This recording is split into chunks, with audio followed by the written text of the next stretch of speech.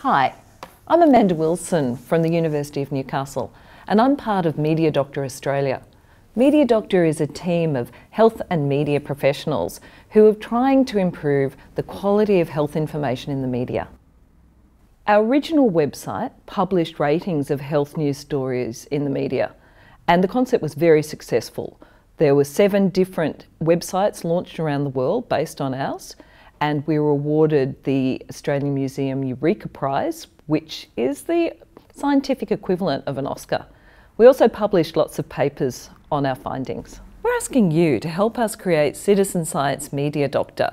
It's a site which empowers and educates people to assess the quality of health information in the media. We'll use rating tools developed by the original Media Doctor, and these have been used internationally for 10 years. We're hoping that this will appeal to high school students, university students, educational, media and health professionals, and anyone with an interest in using evidence to improve health information and literacy. And you can all be part of and benefit from this project. There's strong evidence that the media influences the way people think about health and the health choices that they make for themselves. And this can be positive or negative depending on the source of the information. In less than a decade, social media has replaced traditional forms of media as the main source of news for most people. And while this means that the availability of information and accessibility has changed forever, so has the quality.